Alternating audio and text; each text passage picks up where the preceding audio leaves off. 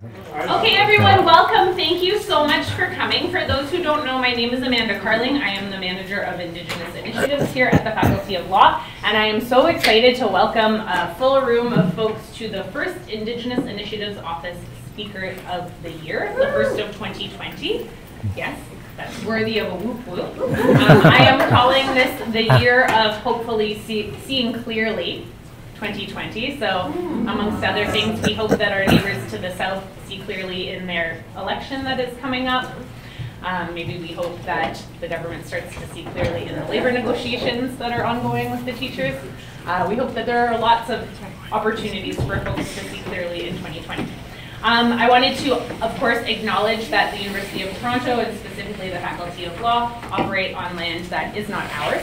It is land that has been long shared and cared for by different groups of Indigenous people, First Nations people, including the Huron-Wendat, the Seneca, the Mississaugas of the Credit, and I am sure very many others that we're not acknowledging. But if you can't tell from my Manitoba accent, I'm Métis from Manitoba, and I'm a guest here, and while I've been here for a decade, I think that it's really important to acknowledge how grateful I am to get to be here and get to invite amazing people like Darcy here to speak with us.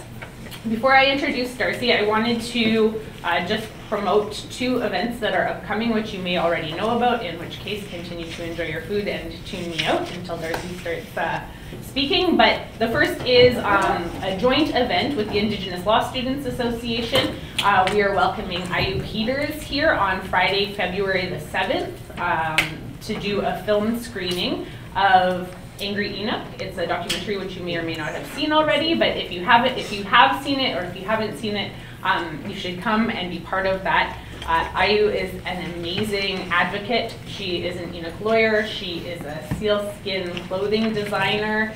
She is an incredibly engaging speaker and teacher, and we are very excited that she's joining us here at the Faculty of Law.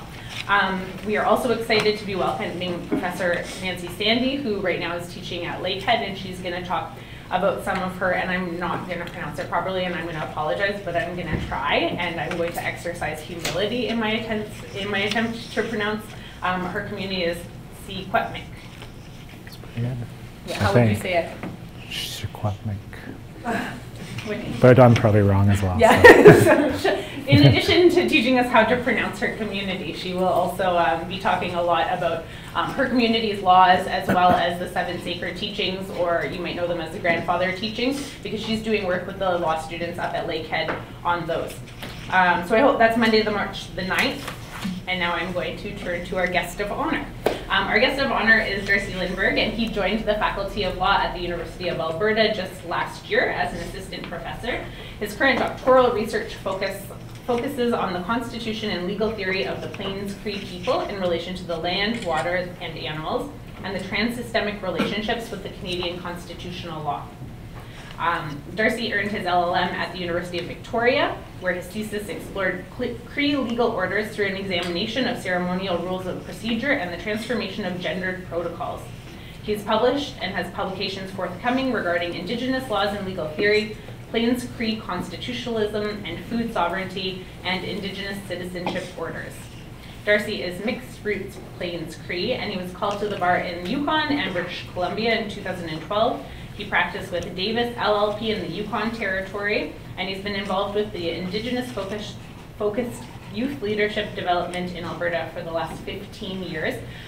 He came all the way from Alberta, Treaty 6, to join us. I wish that we had warmer weather to offer him at the very least. This is so warm. It's for sure. And unlike many of our guests, typically at the end of the talk, I would thank the guest and give them a gift and say goodbye to them. I am engaging Darcy in his visit wholeheartedly. This is one of many things that we've asked him to do while he's visiting with us. So thank you so much for coming here. Thank you. Thank you for having me. Thanks for having me. Is this mic working? I just want to check. Okay. I'm a soft speaker, so I know that. So I just want to make sure everything's going good. It was freezing in Edmonton last week. It was at one point -44. That felt like on a walk. So this is t-shirt weather. I'm actually wearing flip-floppy shoes because I'm like, yes, take the boots off. You can just walk around. I'm grateful for this introduction. Grateful that y'all came here. We have a packed house. I see friends from academia, friends from youth work in Alberta, from our territory. One of my supervisors is here from my PhD, and this is, if I pass this exam here, then I'm on my way. So grateful to see academic friends here as well. So I am going to talk today. I kind of have taken a bit of a liberty. As Amanda had mentioned, I'm teaching at the University of Alberta in the law faculty, but I really want to think about this idea of legal ethics as a legal practitioner from a Plains Cree perspective. So I appreciated the invitation here, and I asked Amanda, like, what do you want me to talk about? What can I, and she said, well, gave me some very broad parameters, and so this is something I want to talk about. I'm going to walk through it today. I got a nice PowerPoint here that is mostly just to keep me on track. But here's a summary of what I want us to think about here. First, I'm going to talk about this idea of Witaskewin and neighborliness and how that actually is a legal principle for us. As Amanda mentioned, I'm mixed-rooted Plains Cree. My mother is Plains Cree. My dad is Swedish Canadian and Métis and Cree. In a family. So we kind of grew up, and I know this is not the word we use these days, but we understood our relations from, in our Cree family, we have our Witaskewin relations. I'll talk about that a little bit. But we understood where we kind of like resided in this as well. And so we understood ourselves as half-breeds growing up, which is, I know it's not a term we use today, but is something we continue to just to situate ourselves. But we also understood that we're also part of this greater Plains Cree family, and then also a confederacy that we can talk about as well. So Witaskewin, it has this meaning within Plains Cree about neighborliness, but it also extends to our treaty relationships. So that's kind of what I want to get on. And then we'll talk about legal theory in a very non-theoretical, academic theoretical way, but from a Plains Cree perspective, or my family's perspective at least. And then how this relates to ethics and practicing law. And then finally, you can tell I'm in full academic teaching mode. I'm like, and then how are we applying this? I want us to look at the situation that's actually going in the far west here with the Wet'suwet'en territory, and we have a hereditary clan there, Witaskewin, that is resisting this natural gas pipeline that's going there. That's creating a lot of challenges for the Wet'suwet'en peoples, but is also creating challenges for Canadian law and how it takes up Indigenous law as well. And so I want to think about if we're thinking about different ways of practicing as a lawyer, how does this affect how we approach these kind of situations as well? So that's my summary. How did I do, Heidi? I'm good? Okay. So Witaskewin, we talk about this as Plains Cree treaty making. It's the idea that Witaskewin, it actually translates into living on the land together. And it's long been a legal concept for Plains Cree peoples. It's also an individual concept. It informs our relationships as individuals, as families that live together. And it's also been applied to our sort of nationhood and how we relate to other nations as well. So as part of this, and I'll kind of share some stories of Witaskewin here, but the idea is that it's not just a legal relationship that is fixed, but it requires a sort of renewal in, I guess, our legal processes and a way that we share our lives together. So another way that we interpret Witaskewin is we call it like living in peace is one way that we talk about it as well. And then another way in a sort of modern concept, and this is Dr. Wilton Littlechild, who's from the Musqueam area. He actually talks about this as reconciliation. He says Witaskewin is the Plains Cree word for reconciliation, because it means this is how we're going to live on the land together, and it gives us actual pragmatic ways of being two nations beside each other, or many nations as well. And so out of all of this is Witaskewin. It's a living thing. It's a living concept that we have within our communities. So I know this is like, you're just like, what's this picture? It's just of the prairies. Actually, where I grew up in Witaskewin, Alberta. which is a city in Alberta that takes its name from an event I'm going to describe here. And we have this place, it's called the Peace Hills. It's just outside of the city, and this is from atop it, and it's actually a place where you could see on the prairies, because it's fairly flat there, and in quite a distance. So I know it's hard to make out, but you see there's like a dark band at the top on the horizon. That's Musqueam, so that's actually where, formerly known as Hobima, the 4 nations of Cree and Central Alberta reside to. So this hill is actually really prominent for a lot of reasons, and one is you could see the other hills in the area, so you could see where this is. So we can source this idea of Witaskewin as a legal principle in other ways. We have our stories, we have language, we have ceremonies, and then we have the land itself. And so I'm going to just kind of walk through these. Again, this is more for me to keep me on track here. But the story of Witaskewin goes like this, and I know some people in this room have heard me tell this before, so hopefully I'll try to add a new little twist here into it as well. But Witaskewin, where the place where I grew up in Central Alberta, how it actually gets its name there, it's actually, Witaskewin is a bit of a corruption of the Cree word.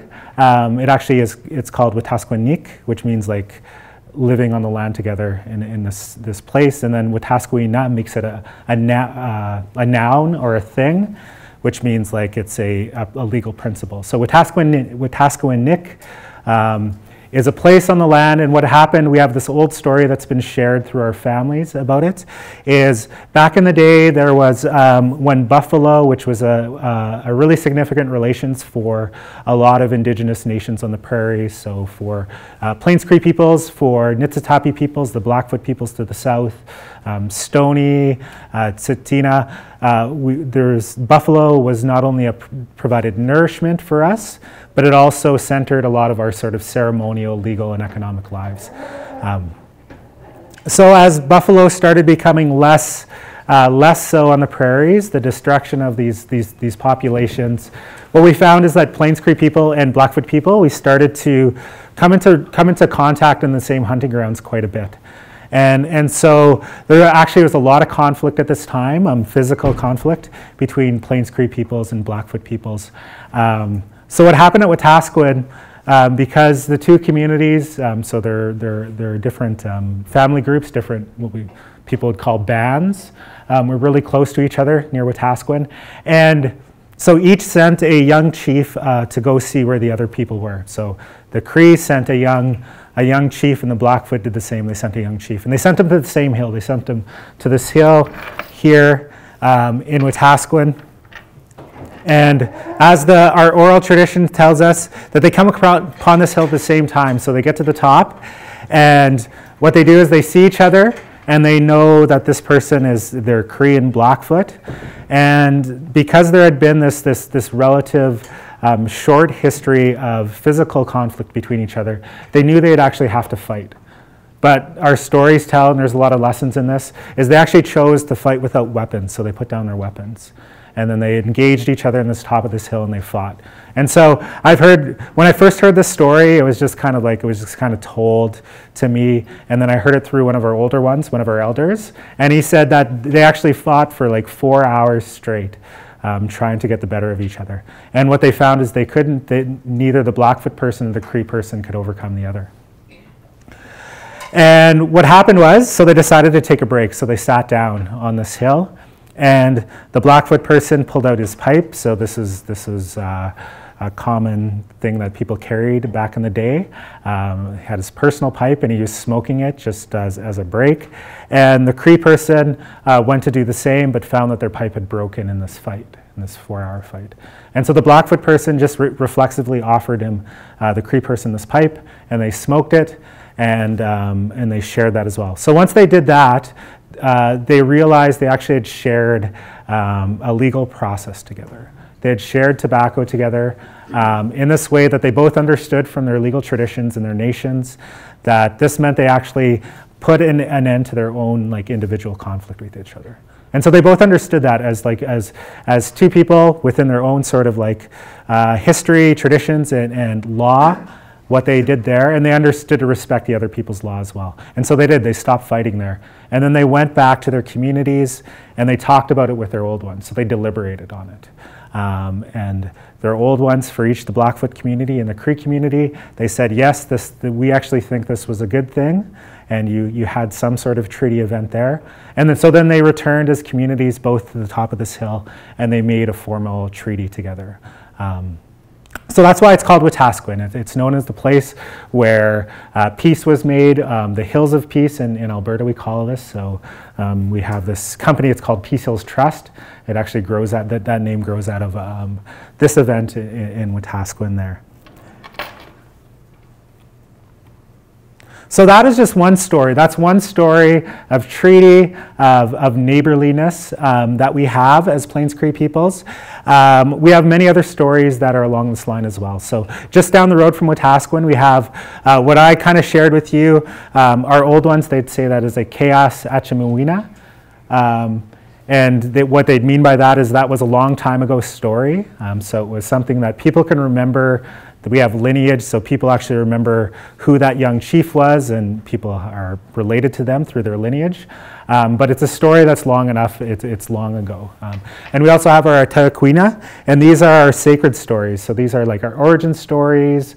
So we also have a mixing of these stories when we talk about Witaskewin with the Blackfoot as well. So we have a neighboring story. Just down the road on the prairies, we have this place that's called the Neutral Hills. And in this story, it was the same sort of conflict between the Blackfoot and the Cree, and they talk about as our creator, Kichimanatu in our language, which is like the kind spirit, is how we translate that, sees this fighting and sees this hardship between the two nations. And so overnight, in the middle of the night, grows these hills in between them both. And so again, just like in the first story, it takes an interpretation of that. It's not just like, oh, this happened and now we're peaceable people. They thought about, both nations thought about what this meant, and they thought, yes, like this is, the creator is taking pity on us, is being humble for us, and so we're going to create a treaty there as well. And so we have an older story where they did as well at the Neutral Hills. So we have all these narratives of treaty, of neighborliness that we still rely upon today to give us legal principles or law. So there's some work that we need to do to get there, to act out these laws, but that is one of the gifts and the wealth of our nation, I would say, or my family, to speak specifically, that we have these laws that are encoded in this way that we can hear them forever. So I was told these stories of Witaskewin when I was really young, and then when you're young, you're just a kid and you're having fun and you like the fantastical elements of them, like the fighting was great. You're like, oh yeah, they were wrestling. That's awesome. And then you grow up and you start to think about them. You start to think about, like, what is this teaching me? How is this teaching me to be a good person to my neighbors? How's it teaching me to be a good person to other nations as well? So this idea of ethics, you start to see it once you start to look at stories in this way as well. It's also in our language. So Witaskewin, I mentioned, means we have these definitions for it. The etymology of this is Ewan kind of makes it a place or a thing or a noun. Aski, you see it kind of in the middle of the word, is our word for land. And Witaskewin is kind of like it's kind of a prefix that describes aiding or assisting. So we have other words like Wichithuin, which means like we're aiding people. And so it's this idea of like, this is the land where we're going to aid each other and help each other. So I like, when our elders ask me if I know the language, I know enough to know that word in Cree, the sentence, and then I usually say Namoya, which means no, or ipsis, and then I go like this, like a little bit. I'm a very small language learner because of a lot of our histories. My family kind of like lost its use of language, and we're returning to that as well. And then we have ceremonies. So we have our pipe ceremony that was really integral in that relationship there. So some of you I know in the room will understand once I tell that story and I mention pipe, you're like, oh yes, like I understand the legal relationships that is occurring here as well. Because our pipe ceremonies, especially on the prairies, the pipe is used by many nations in their own ways. But we also have this kind of common understanding of what that means. So we have protocols that are different, and we have different teachings that come out of it that are really important. So it's really important not to pan-indigenize the use of pipes. But there also is an acknowledgement that there is some sort of sharing of some traditions there as well.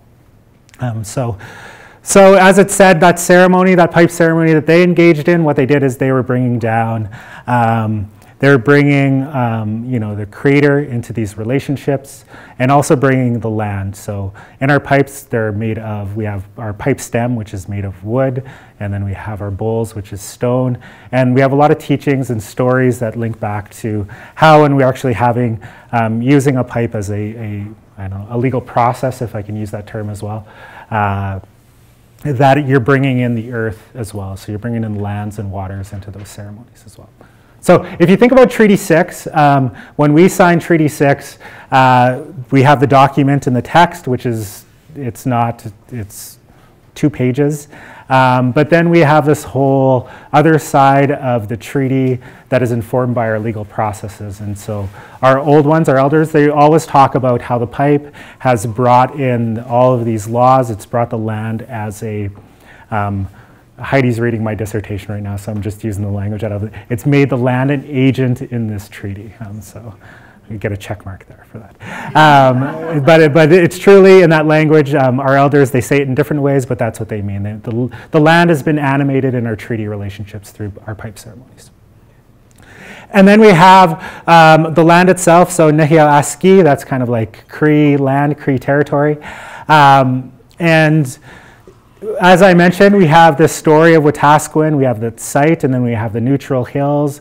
We have all these other sort of stories as well that really set out laws. You can learn if you go to the land, you remember those stories as well. So the land, back in the day, it was like a mnemonic device. You would go to it and you can recall stories, and it still sort of works that way as well. It has these stories encoded in that, and we continue to practice. So I remember when I was 8 years old and my older brother, I can remember distinctly, we're driving in a car after Christmas and him telling me another story that I'm not going to share here. And the reason he was telling me, because we're actually driving by the general area where you could see it, and we kind of get into this conversation as well. So the land, it provides this idea of law for us as well. I'm so ingrained in teaching right now that after every slide, I'm like, any questions? I want to say it. I'm like, you can't ask questions, not to the end.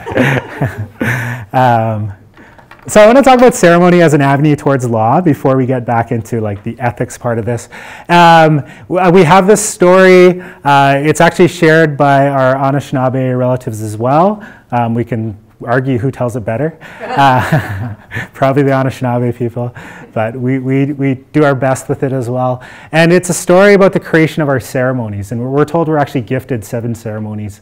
And what occurred was there was a young person and in their family. They were in their community and they found that their community was sick, both in the mind, in their body, and then people were just sick spiritually as well. And so this young person set out to find a cure for this, and according to the story, travels really far east and encounters a wolf in the east, and the wolf has seen this person traveling and asks them what they're doing, and the boy says, I'm looking for this cure for my community, and he says, oh, I can't provide that, I'm sorry, but I acknowledge what you're doing is a good thing, and you should continue on with that. So gets this lesson, goes back to his community, still sees that it's sick, and then goes on this journey in the 3 other directions. And so goes south, encounters another animal that tells the same thing, goes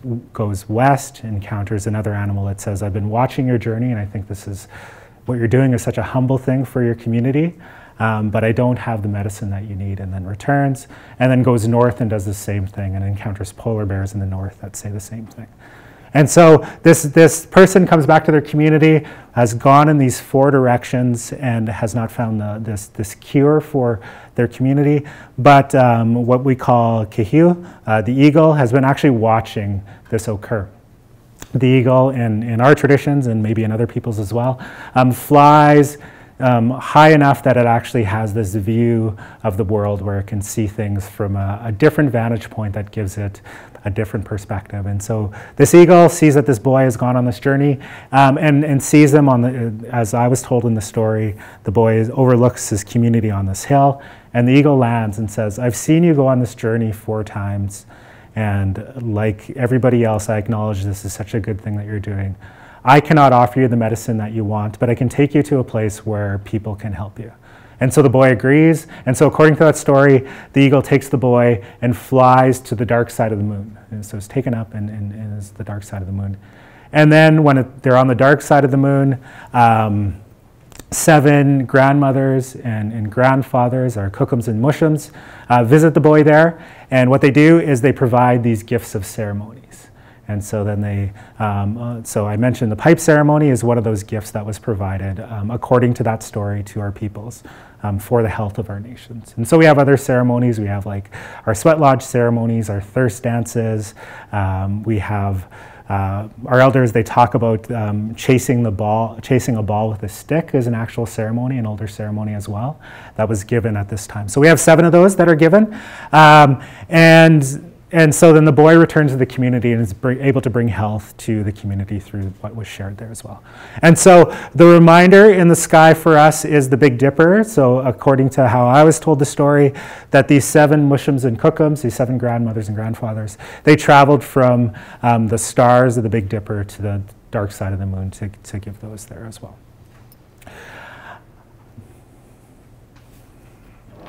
So when we talk about land, so I feel like I'm John Burroughs right now when I'm saying like where we have the sky as well to give us legal relationships. I think I'm even using his voice at this point, which is true.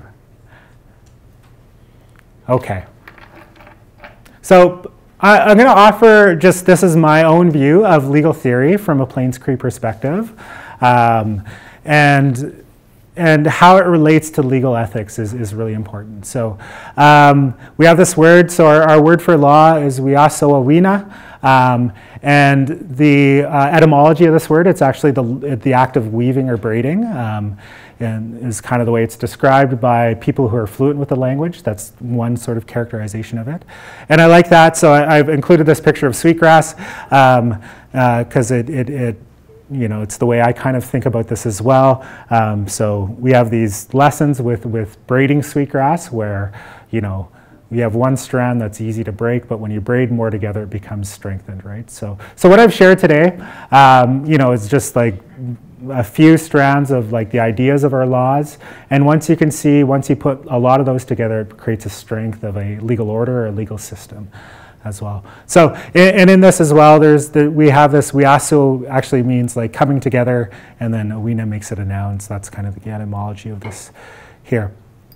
And then, so the way I see this, we have our stories, our ceremonies, our language, our land, we have art, we have deliberation, we have votes and chief and council, those sorts of things. We have all these sources of law that make up our legal order, but we have this tradition of a reliance on deliberation and persuasion rather than just strict authority with Plains Cree law. So the reason why these stories have carried on throughout history, throughout our history, is because they're persuading us that they have meaning in our lives today. So that's why we continue to tell these stories.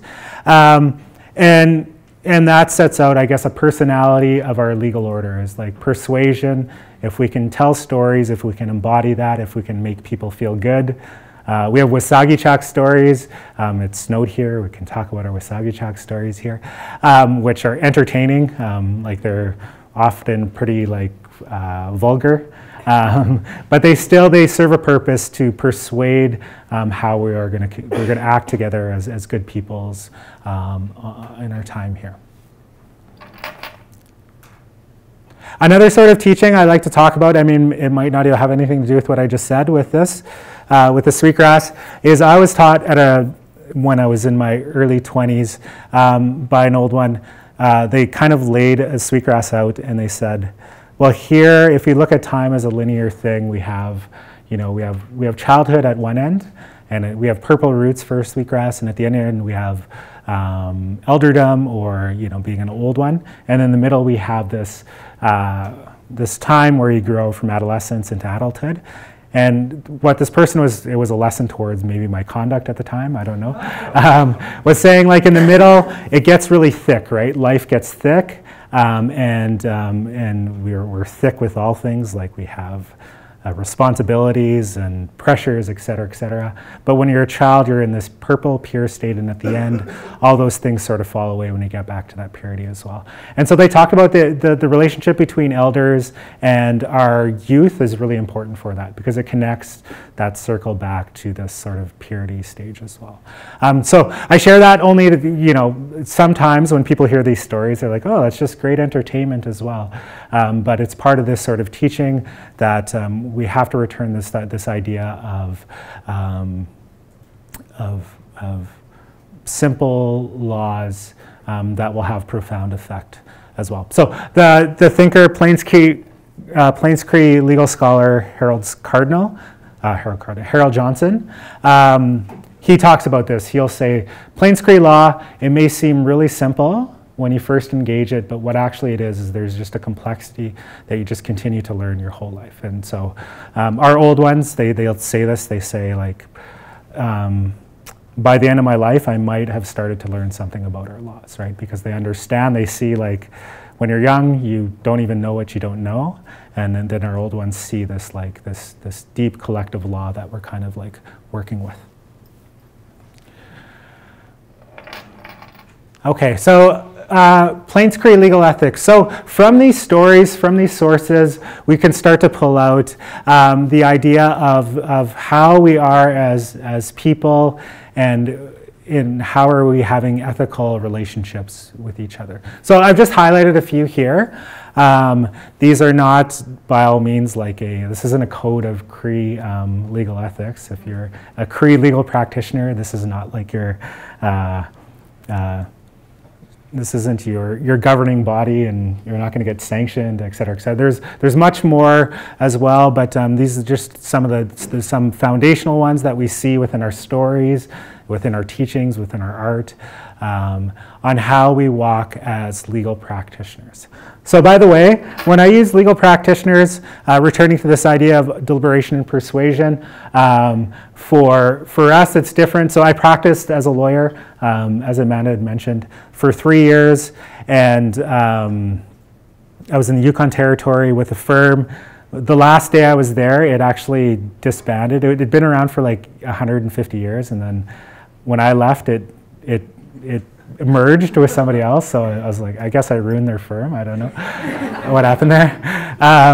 But I had ethics according to the oath that I took to the British Columbia bar and the Yukon bar as well, that I was called to. And it was codified, it was within the laws there. And it meant that I had a duty to uphold these obligations, often in a fiduciary manner. But nobody, you know, if you're just a resident of BC, you don't have those same sort of ethics. Well, that's not the same for, you know, Cree legal ethics. We're taught like law is practiced by everybody. We're all legal practitioners, and we all have duties towards these ethics. We all have these obligations as well. So when we talk about truthfulness, Witaskewin, this is the idea that we're gonna have truthful relations to each other. We're going to speak truth. We are going to admit like facts, those sorts of things. It actually does have very pragmatic meaning to it.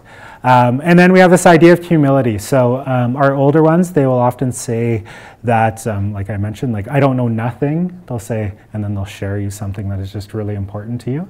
Or they'll say, like, if I've offended you, I do not mean so, I know nothing. These are our old ones. They're setting an example for us to really walk in a humble way with humility. Again, when I mentioned this as well, it's important not to romanticize this. Like there are actually really pragmatic features of these that occur. So you can't just go out and say, well, I'm being really humble here. And often when somebody says they're humble, it's the first sign that they're not being humble in that moment. But it's something that is just taught, that we're ingraining this sort of humility. So where it comes into really important is when we think about practicing law in an inspirited manner. The reason why I put that in this title that I came up with in 10 minutes, and I was like, yeah, that sounds great, is when I'm returning and thinking about how are we walking in relation to the lands, waters, and animals and other non-human agents on the earth. the way our old ones talk about humility, it's a way to counteract the idea of superiority over other beings that is often encoded through other cultures. And so this humility, it's teaching us that we have stories where we are the most useless of animals on our own. We're naked without other animals and things. So this is the idea of we're placing ourselves in humility within an ecology of relations around us. We have this idea of Witaskewin as well, and this is the law that governs our relations together. It's how we relate. So we do have this phrase that is said by other nations, like all my relations, and that's been carried on actually through our nation as well in our language. But it actually has very specific meaning to what our relationships are. So it can.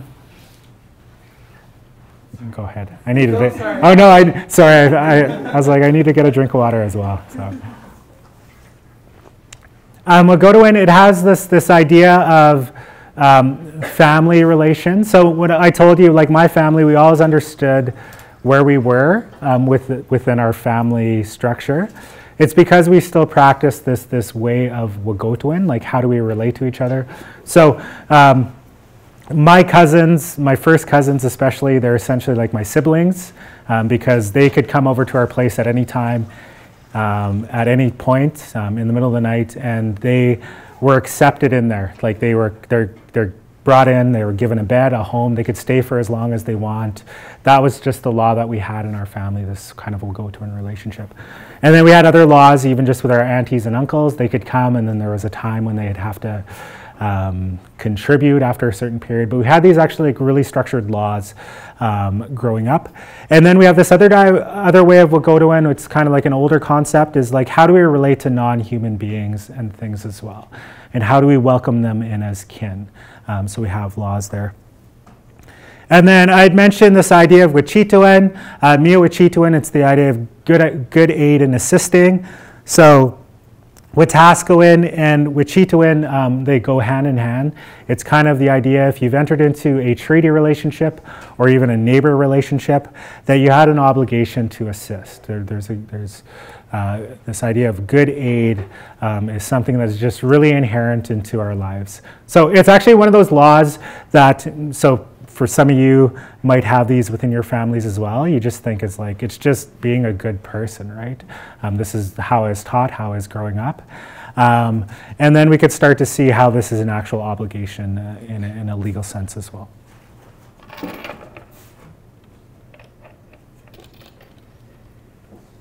How am I doing for time? What time are we going till? You have about 40 minutes. Ooh, okay, I can stretch this story out then. It's like 40 minutes. Yeah, so we can start to see that. So that's not a conclusive list of legal ethics according to Plains Cree peoples.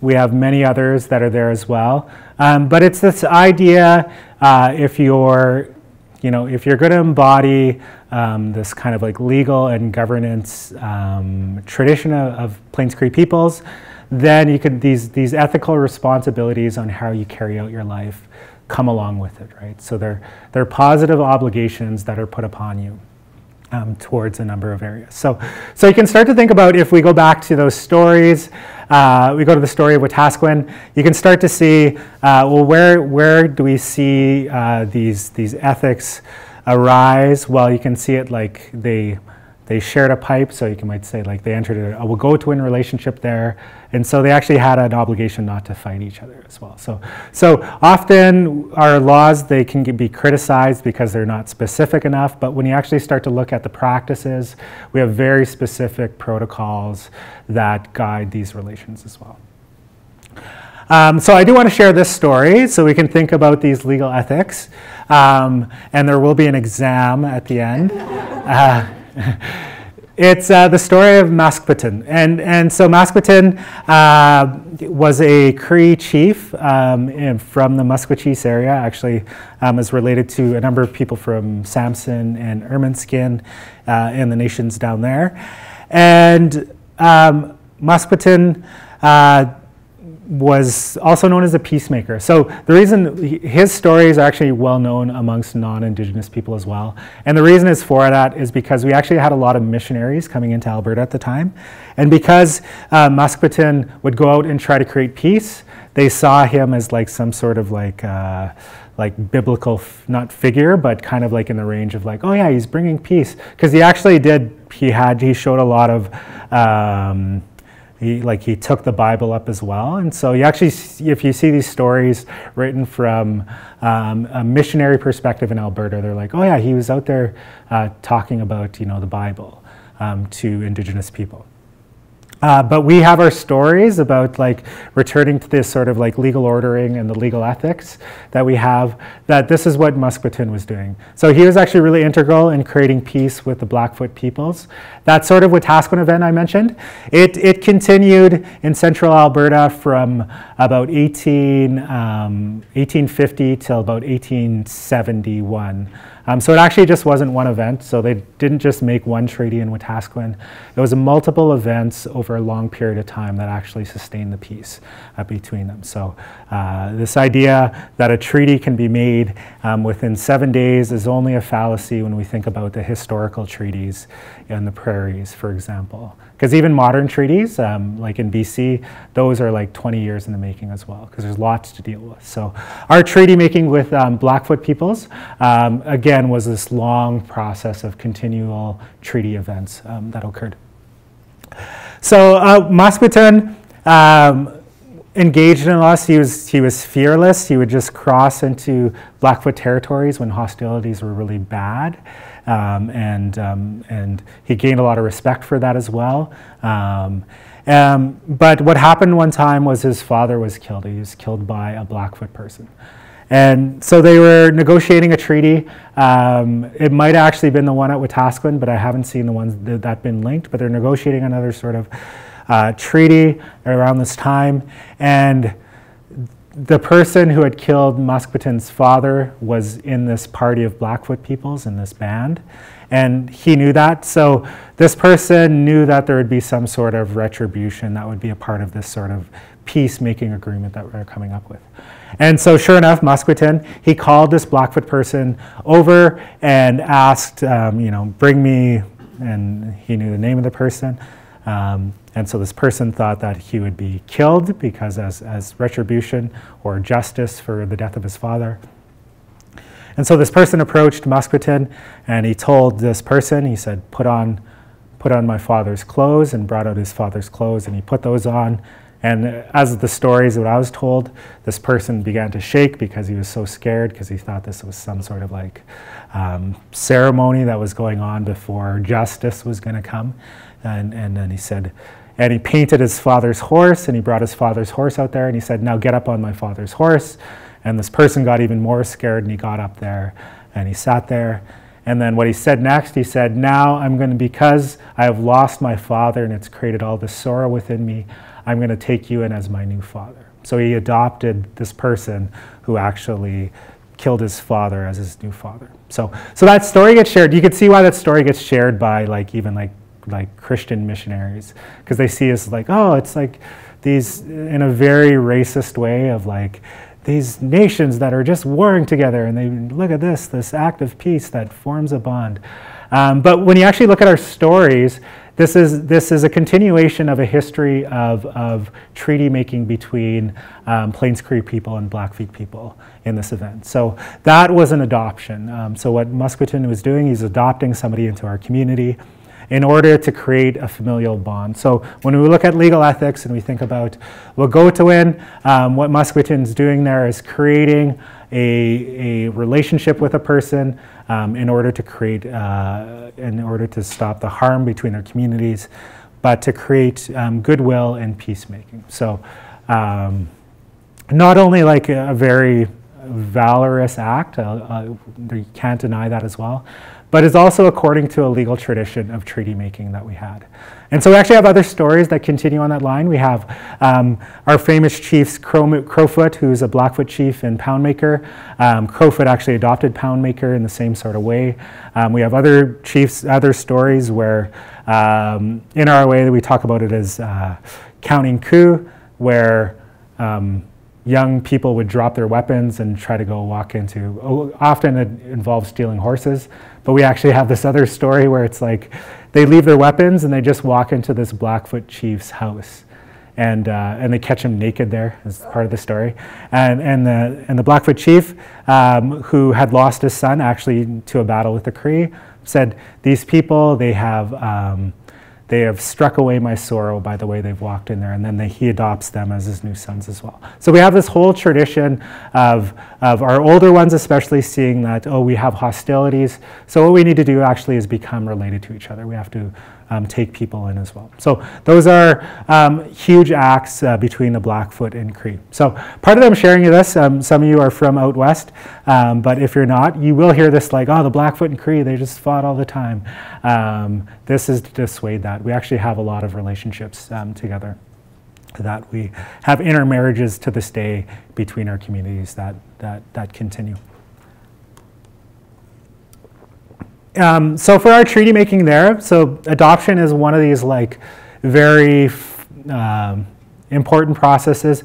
We also had ones that people would just think are like little customs, but they're actually significantly important. So when we'd make treaty, what we'd do is we would, somebody would from one nation would live in another person's house for 4 days. They would just take them in and they would do everything together, and they're creating that, again, that relationship, that friendship, neighborliness together. It'd be formalized by kiss on the lips between leaders. And when you think about that, it may be something that's insignificant in terms of like how it sets out, but it's this idea of vulnerability. It's like our nations, we're going to be vulnerable together. So you can think about kissing as such an intimate act. It's creating this vulnerability between nations and saying, we have the ability to have strength and power against each other, but we're going to be vulnerable together. So those are the lessons that I take from our treaty making stories, and also just being good neighbors. Okay, so where do we go with this?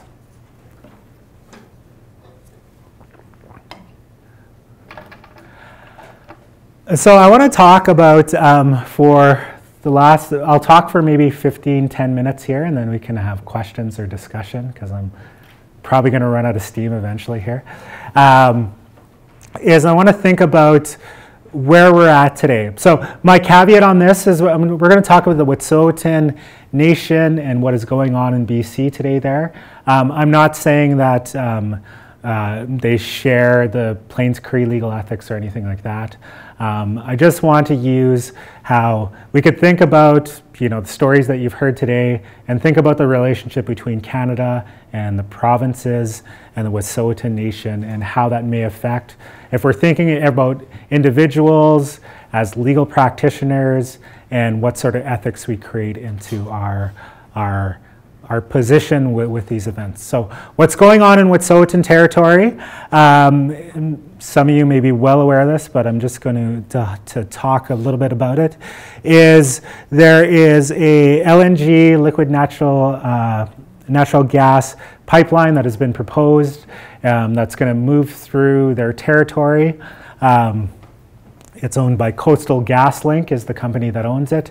And since 2010, maybe even earlier, one of the clans with the Wet'suwet'en peoples, the Unistoten, have taken up their territory in a strategic way along this route, because what they're saying is that we have never given up sovereignty and title to our territory, and we do not approve of this this industrial development. It's going to harm our lands. It's going to cross waters that are integral to our life, etc. Numerous reasons for this as well. So for you legal beagles out there, the Delgamuukw decision, Aboriginal title 1997, doesn't give title to Wet'suwet'en and Gitxsan claimants. But what the court says is that they've never ceded their territory.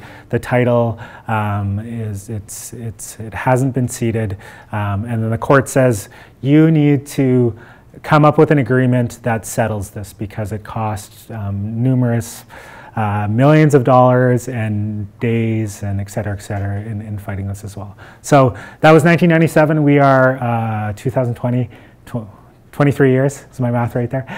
23 years later, this hasn't been resolved, right? So the court's sort of saying, we can't award title, we can't declare title, sorry, but figure this out. We haven't figured this out. So the Witaskewin is one clan of many, or it's one house affiliated with one clan of many in Wet'suwet'en territory, governed by hereditary chiefs. So when you think about, I bring up Delgamuukw not only for the land aspect, but because also we have had a hereditary governance that's been governing the land from time immemorial as well, and in Wet'suwet'en territory.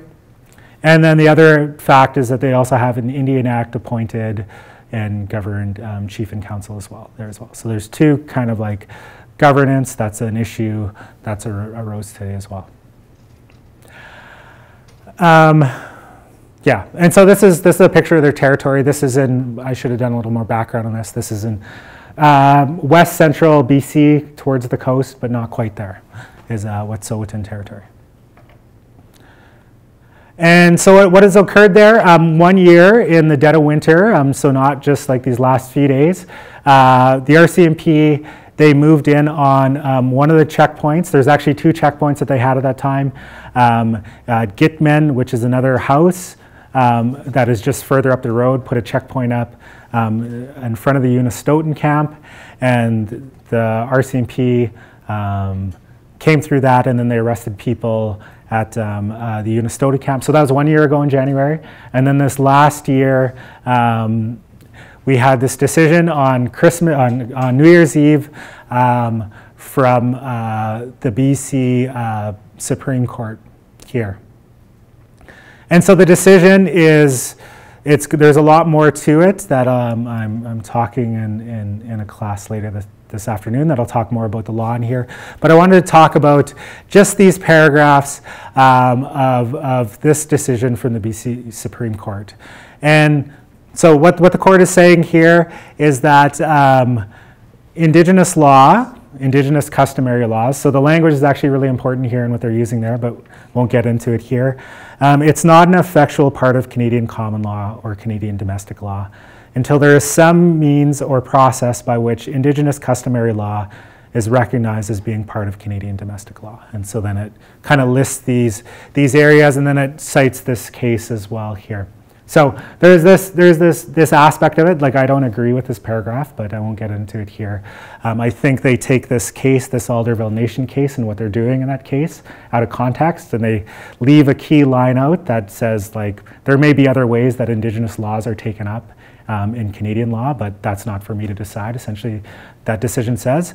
But it's just I like to think about this when we think about what you've learned or what we talked about with Plains Cree, thinking about neighborliness and treaties and that relationship. And then you can start to see what Canada, the position Canada or provinces have taken quite frequently in their sort of deeming of neighborliness as there. So within this provision, you see we have this idea of superiority. Canadian law has some sort of superiority to Indigenous law, to Wet'suwet'en law here. And then we see this, there's no vulnerability here, right? We see the court here, this one judgment is saying that we are not opening up here unless we have these things that, this is not the language they use, but these things that puncture Canadian law. So an agreement, a declaration where evidence is made out for rights and title, et cetera, et cetera. So it's not saying we're coming here in good faith and having an agreement to sort out these disagreements that should have been sorted out a long time ago as well. So there's a failure of neighborliness, and that's, I wrote that this morning and I was like, that's an understatement, obviously. But this is the challenge here that we have. And so that's how the courts are determining it, and you'll see legislature. John Horgan, the province of BC, they have declared they're going to implement UNDRIP And part of UNDRIP is the idea of free, prior, informed consent, that an Indigenous nation needs to consent to developments on their traditional territories. That's in there. So BC is the first sort of jurisdiction in Canada that said, yeah, we're going to take this up and we're going to do this work to implement UNDRIP. And that law, we call it FPIC. Some of you are familiar with that specifically. But then he's also come out and said, like, the rule of law stands, so it's standing behind rules like this. And then it said, I'm not even going to meet with the Wet'suwet'en hereditary chiefs because we believe that the Indian Act chiefs are the governing body there as well. So we see this idea of you know, reasonableness in court decisions and even in the legislature. But when it comes to the on the ground, living as neighbors, there's a narrowness that is occurring in these cases as well. So part of the reason I find this really narrow as well is the court is saying, well, we need a declaration of Aboriginal rights and title within the jurisprudence, but then we also know Delgamuukw was like so close to making such declarations. And then we could see that the province is moving for this sort of reconciliatory relationship as well. So the judgment is saying, we're going to focus on the strict law here, but we're not going to like move out beyond and say, actually, we have a responsibility to be good neighbors, to have, you know, humane treatment of Indigenous peoples, to recognize self-governance and Indigenous forms of governance, to allow the conflicts between them to play out in a more natural way. So when, in this case, we have the Indian Act chiefs that are, they're given authority, they're voted on in the communities, but they're held up, the hereditary chiefs have always continued to govern as well, according to Wet'suwet'en law. And what decisions like this make happen is it erodes the sort of recognition of the hereditary chiefs in it as well. So actually, when you look at this decision further, it actually does that. It says like, well, there isn't unanimity in the community, and so we're not going to, you know, we're not going to rely on Wet'suwet'en law, et cetera, et cetera. It's actually a really hard decision for advocates of Indigenous laws that I am as well. Okay, so now that I've depressed us here, we have to talk about what is actually happening on the ground. There is a movement on the ground, so we've had lots of protests and actions because of what is going on there, the position that the BC government has taken even here. So we have Indigenous nations are active, and there's protests. We had a round dance in -35 in Edmonton. It was cold, but that was occurring. Just yesterday, people stopped the ferries from Victoria from going, which is a big deal in Victoria. So that means to say is that the courts and the legislature, it just doesn't seem like they're caught up to where, as you know, Indigenous nations and even I'd say as Canadians, where we are in this, we recognize that reconciliation actually has to have a more honest form of neighborliness than what is actually going on. That is my position. Okay, I'm gonna get a drink of water. I ran out of water. And then I'm gonna finish with one just like really short story here.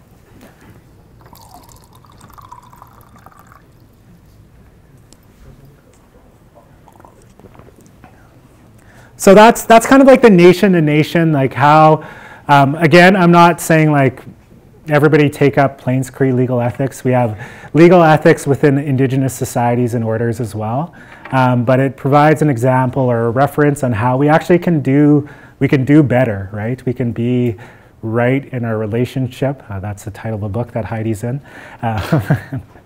Are you getting tired of me saying like, and Heidi this? Yeah. I have to have somebody I have to pick on, so I was just like, Heidi's here, so I get to pick on Heidi. So that's this, you know, like I'm talking to some very like, you know, at a metaphysical level, like this conceptual level, theoretical level is probably a better way to say that. But it actually has implications on how we individually practice law as well. So I just want to share this. When I was practicing law in the Yukon Territory, I was doing like I was doing everything. I was all over the place. I was doing a little bit of civil litigation, and as a young lawyer, you're kind of like running off your feet, and you're stressed out about like, am I gonna do okay in court, and is the judge gonna yell at me, and et cetera, et cetera. And there's a lot of organization that goes into it. There's a lot of technical aspects obviously to it. So I was that way in my first few like litigation files, and I had one that I was pulled into that because it was actually a really major thing, a harm. It was a construction of a lady's house that didn't come through and had huge financial implications to this person. So a really important case. So doing my best as like a technical lawyer for my client, working really hard, and like trying to fulfill my duties and get a good outcome for my client. And this person also they were First Nation, they were from a community, and they shared some of their history that I can't share here. But what they did is this is obviously a very stressful period for them as well. And what I was neglecting was my ethics in the sort of management of like as a human to human relationship I had with this person. And I could actually feel it too. I was like, man, I'm so busy, but I'm not attending to this. And so before we had a trial, and I'm going into court, and like you have my trial book, and I'm ready to go, and you know, anticipating arguments and what's the judge going to say. And then my client pulls me aside and says, I got this room, this side room, I just want us to go in there for 5 minutes before. And we go in there, and then what she did is we go in there, and she talked about a few things, and then she provided me tobacco. And she's like, I know in my community this is something that we do, and I think it's something in your community you do as well. And then we sat there and we just held hands and we prayed, and that was something. And you know, some people, again, like that idea of like praying is like, it's a significant spiritual thing for us, but also that tobacco, it provided me a conduit back into my sort of like legal relationship with my tradition, my family, et cetera, et cetera. And I understood what I was really doing that day. I was really trying to heal this person who had this harm, even though it was a financial sort of deal that was going on there as well.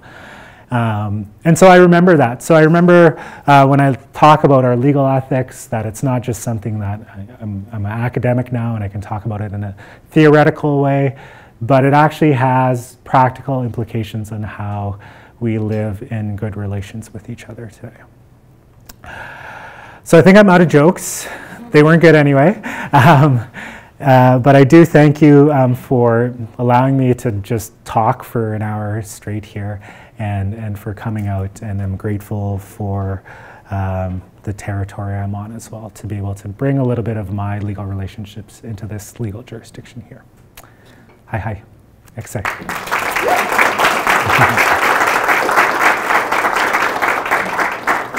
So we do have about 10 minutes before folks have to run off to class, and class will move in here. Do you want to answer a few questions? Sure, yeah. Anyone brave enough to ask a question? Yeah. Or foolhardy enough. I found really, and thank you for your presentation. I found really interesting this part of the decision that you quoted about what are loosely called Indigenous customary laws, and how they get incorporated into common law systems through, among other things, listed as statutes. There was an early part in your presentation when you referred to treaties specifically as a continuous revisitation of obligations.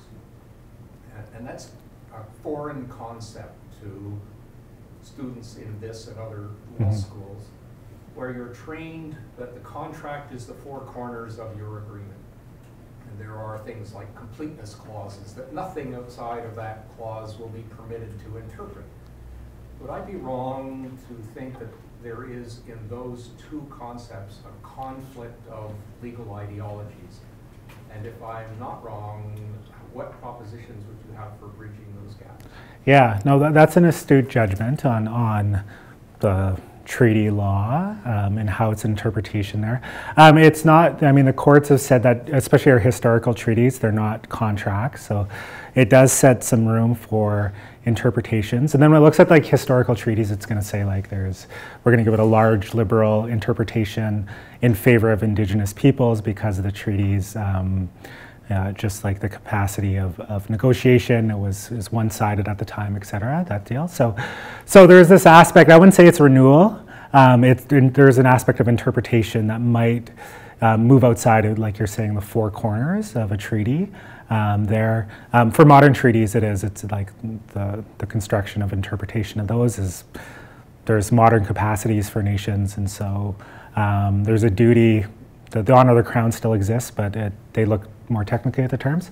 But yeah, there is an incompatibility there. So John Burroughs would say that, you know, if we're looking at this kind of like, he'll use the language of an originalist intent of these, we got to move past that in order to have these sort of right relations. And so, so those are the, yeah, we're talking about those foundational, how we're going to interpret these. But then when we look back at what is the common intention of treaty parties, especially for Treaty 7 or Treaty 6, it was the intention that we had these processes of renewal, that there was going to be a continued interpretation, a relationship that like is, for better or worse, like seasonal, like there's going to be some sort of way that we can come back and have like a living treaty process. But yes, that hasn't been the case, that the Canada hasn't taken that position at all. So we're part of a research unit that was talking about, is working with the federal government on treaties, and it was, I can't remember exactly what the number was, but it was like the amount of funding it gave towards treaty relationships was I think it was 95 or 98% of the funding went towards creating treaties in BC, and the historical treaties, it was like 2%, right? So literally, yeah, they're taking this position that the treaty question has been settled over these nations, that they contend to cede land, and that's that, yeah. That doesn't really answer the question, that just kind of explains it more, right, yeah. Yeah. I was struck by the whole thing of the relationships, particularly about the extended family and how that, you know, carried on. That was the way it was when I was a child as well. Yeah. However, what happened, I noticed, as I was becoming a young person and working in social work and in the community, was that you'd have families coming to Toronto, for example, and they would naturally want to come and stay with their relatives, but then the landlord who was renting the flat would say, well, there's extra people, so I want extra money. And the income, of course, was not necessarily expanded by these people coming, because they may be coming because they're leaving a violent situation, they may be coming because they're looking for work or school, or just coming to explore for a bit. So it occurred to me that we've been nuclearized because of the outside customs and the laws. And I'm thinking to myself, so much of the healing that we need as Indigenous people is to get back to those values, because those work. Mm-hmm. And they create meaning and belonging. Mm-hmm. And there's so many people that amongst us who do not have that sense because of what's happened to them. So I think it's really important that this not only be in the legal group of people, but it needs to come out for, you know, us, everybody in our communities, and to hear these stories. Because unless you grew up with a family who's had that continuity, you're lost. And, you know, and nature pours a vacuum, and whatever's there outside, the stereotypes, for instance, become part of that person's identity as opposed to the real stories. So I guess what I'm thinking about is, how do we get those things out more? Yeah, that's a great question. Thank you for sharing that. And that's my experience as well. Like, I grew up with like my cousins around me and part of it, and this is just for my family, part of it is like, we had a lot of alcohol abuse in our family and that sort of thing. So part of it, when you have that sort of autonomy of being like the one who governs that, like your home, then you start to be like, oh, well, I don't, you know, like you can't, you're unhealthy at this point, you can't come in. And I found that's been a pretty isolating thing as well. So finding that balance and finding the way they are, once our communities regain health in that way, like I like that story that we have of the person going and find that health, then we can actually start to reclaim that. It'll be easier as individuals just to step up and say like, yeah, this house is, you can stay here, right? Because we do have this like modern financial / all these other challenges. But the second part of that, Wagotowin is actually like, so it's actually becoming something in Alberta, the prairies area, we're talking about it quite a bit more.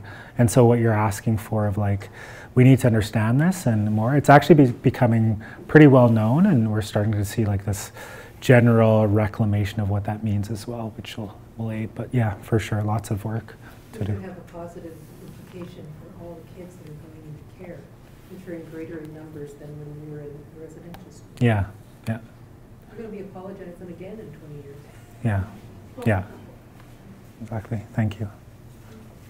Thank you. Carrie. What do you think the court should have done in the Coastal GasLink case? Oh, jeez. And how otherwise do you think the court should have done? Oh, jeez, I was saving this for your class, but that's a great question. I do think that, one, I think they misinterpret Alderville.